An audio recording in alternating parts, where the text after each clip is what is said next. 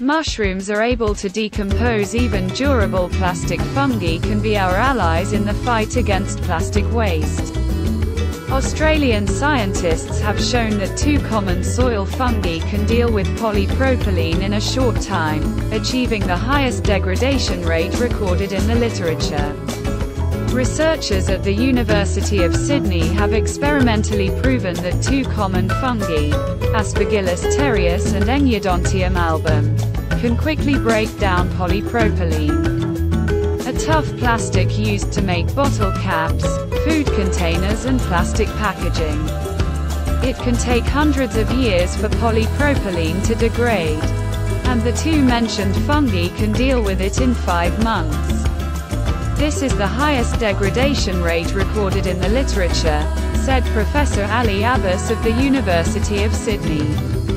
The description and results of the research were published in the journal, NPJ, Materials Degradation. So far, scientists have found about 400 microorganisms that are somehow able to break down plastic waste.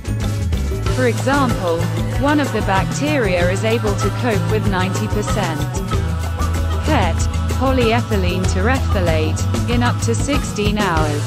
Among these organisms, in the eyes of researchers, mushrooms seem to be the most versatile.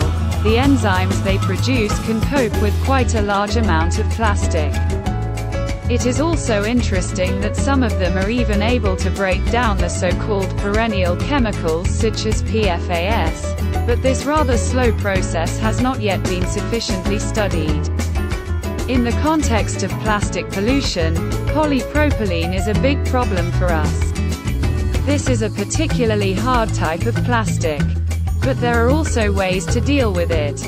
In the context of the fight against polypropylene, 2 species of fungi turn out to be particularly effective. These are Aspergillus terreus and Engiodontium album. Their effectiveness in this regard was decided to be tested in laboratory conditions. A special meal was prepared for them, made of plastic. Of course, it had to be properly cooked first. The plastic has been exposed to ultraviolet light, heat or chemicals to soften it a bit. It was a simulation of natural conditions in which fungi encounter plastic in such a form that it becomes possible for them to attack it. The results of the experiment exceeded the wildest expectations. Of the samples given to mushrooms, 25% up to 27% of polypropylene were consumed within 90 days. All samples were distributed after 140 days. It is also extremely interesting that mushrooms can cope with various forms of polypropylene, from granules to aluminum-coated polypropylene sheets. So far, however, it should not be expected that plastic-degrading mushrooms will appear as a finished product on store shelves in the near future. Since you took the helm at the net Scientists will have to wait for a number of tests, including those regarding the potential impact on the natural environment, the possibility of speeding up the entire process, as well as assessing the economic feasibility of such a project. Electric therapy. Electrical stimulation accelerates wound healing 3 times.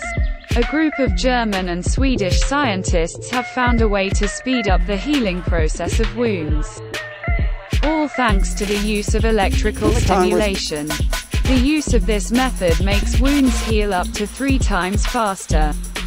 For the organisms of most of us, even minor wounds are not a problem, because in most cases they heal quite quickly.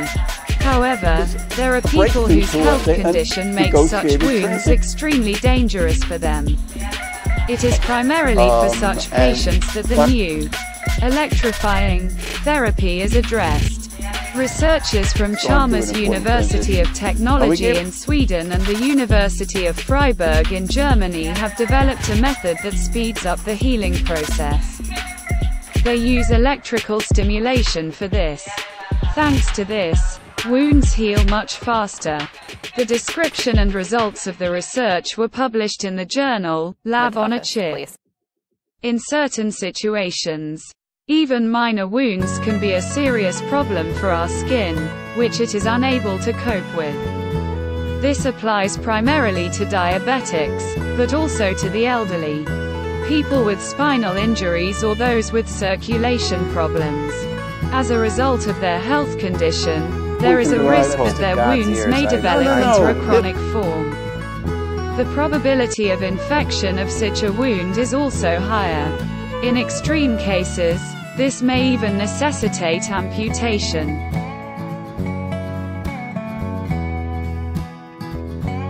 Especially for such people, the development of any innovative therapy that can accelerate the wound healing process is extremely important. And just such a method of treatment was developed jointly by Swedish and German scientists. It is, moreover, as it turns out, extremely effective, because thanks to it, healing lasts up to 3 times faster. And they did all this starting from the old hypothesis that electrical stimulation of damaged skin could be used to heal wounds. According to this assumption, human skin cells are electrotactic. In other words, they can move in a certain direction if they are affected by an electric field. To illustrate the phenomenon of electrotaxis in laboratory conditions, if we placed such a field in a petri dish containing skin cells, their movement would cease to be chaotic and they would start moving in the same direction. The scientists decided to test this hypothesis experimentally. A special biochip was created, on which skin cells were grown, in the structure of which small wounds were then made. In the next step, one of these wounds was stimulated with an electric field. The results of this impact turned out to be spectacular. It turned out, as mentioned earlier, that skin cells supported in this way can heal up to 3 times faster than those in the case of which no stimulation was applied. According to the World Health Organization, 1 in 11 adults now suffer from some form of diabetes. Researchers therefore decided to check how effective their method would be in the case of this disease.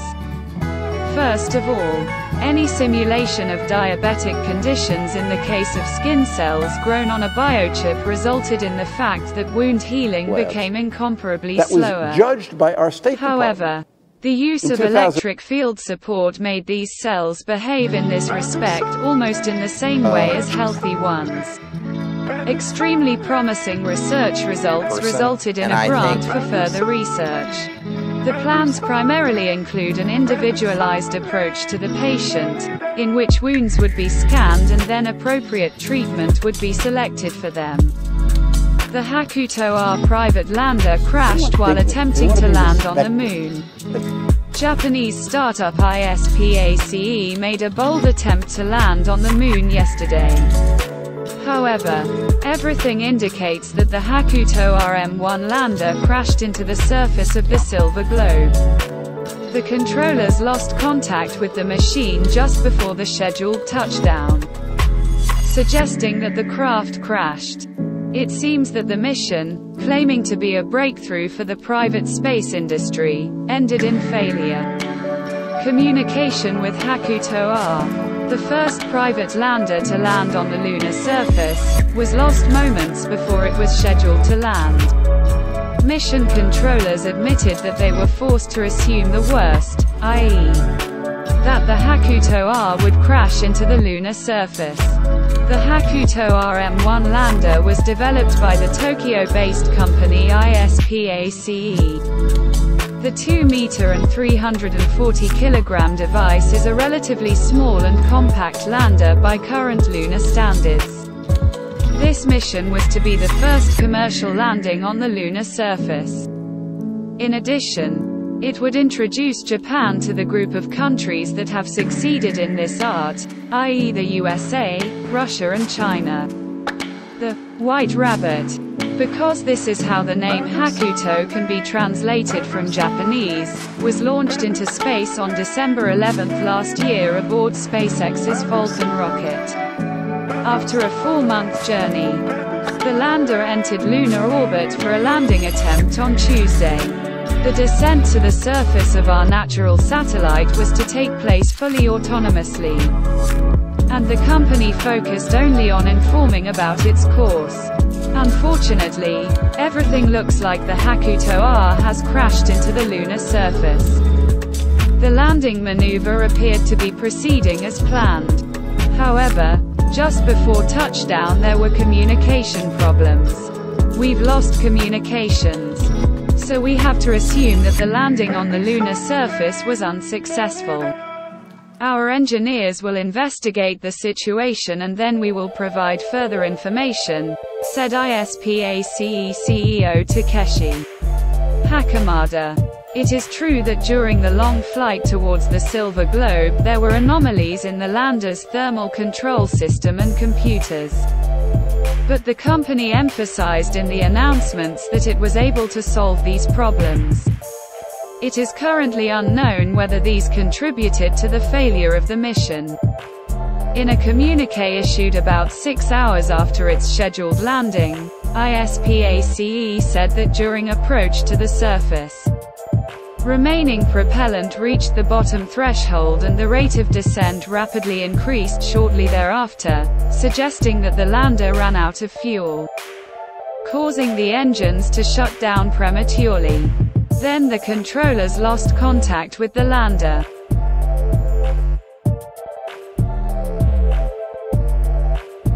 The Hakuto-R mission was to be the first lunar landing by a private enterprise. The main goal of the Japanese company was to assess the profitability of commercial flights to the moon. iSpace's vision is to provide commercial services related to human presence on our natural satellite. So far, only the United States, Russia and China have managed to place a lander on the lunar surface. However, these were programs subsidized by governments. iSpace's ambition is to change that. However, they are not the first in this field. In 2019, the Israeli mission Bereshit attempted a landing on the silver globe, which ended similarly to the Hakuto-R mission.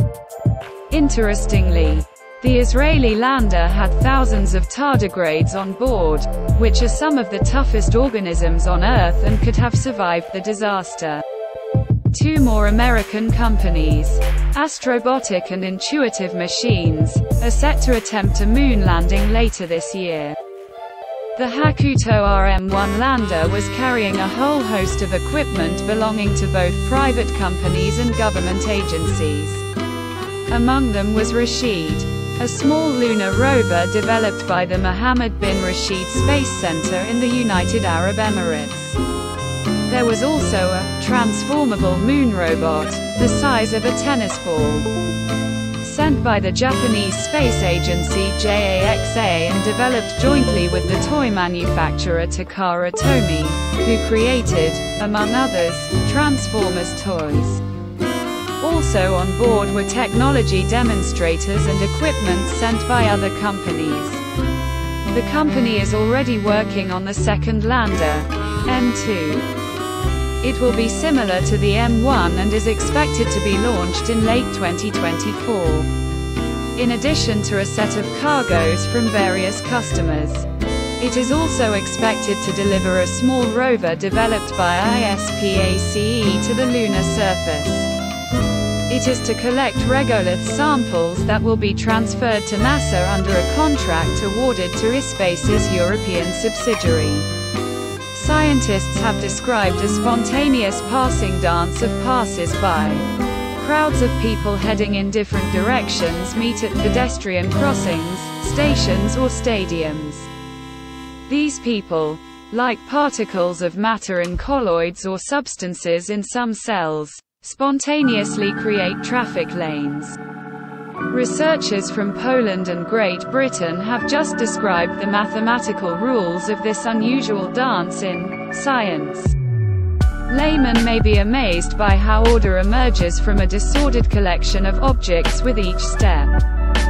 And fans of mathematics will additionally appreciate that in such unobvious circumstances lines from the family of conic curves spontaneously appear. Ellipses, parabolas and hyperbolas. Imagine a busy pedestrian crossing. Half of the people crowd on one side of the street, and the other half on the opposite side. Everyone wants to cross the road without crashing. It turns out that when the light turns green and people cross the road, they spontaneously create lanes. Sometimes there are more lanes, sometimes less. But generally they are parallel to each other, and to the direction in which passers-by are going. It's just that the person who is blazing a trail to the other side is followed by other people who are also going there. This observation has been known for a long time and reproduced in various versions of the experiments. Answer: in 2021. The Ig Nobel Prize was awarded for showing that if passers-by stare at smartphones, the process of emerging such lanes is disturbed. A lesser-known experiment is what happens at the crossroads of two groups of people. Mathematician Dr. Carol Bachik from the University of Bath explains that this is the case at King's Cross Station in London. Travelers enter the station through entrances set at right angles to the exit gates, to which travelers leaving the station in turn try to get out. In this situation, traffic lanes also emerge spontaneously, but they run diagonally to both gates. Now, scientists led by Professor Tim Rogers of the University of Bath mathematically described in Science the rules of such an emergent dance of passers-by in various other frames of reference. And they presented a mathematical analysis of how such lanes look in different situations. Dr. Carol Bachik mentions that the equations include, among others, crowd density, slowing down of movement by the pressing crowd, or sometimes random diffusion of agents sideways to avoid collisions. The mathematical description proposed by scientists can be used not only to describe the movement of passers-by, but also particles in colloids or the transport of particles in elongated cells, e.g. nerve cells. Because even among particles that are not endowed with consciousness or the ability to plan, order can emerge spontaneously from the initial disorder. Thus, researchers have shown for the first time that sometimes lanes can spontaneously take the shape of certain characteristic curved lines. So if, for example, two groups are heading to exits located on two sides of the room, the traffic lanes will take the shape of a segment of an ellipse.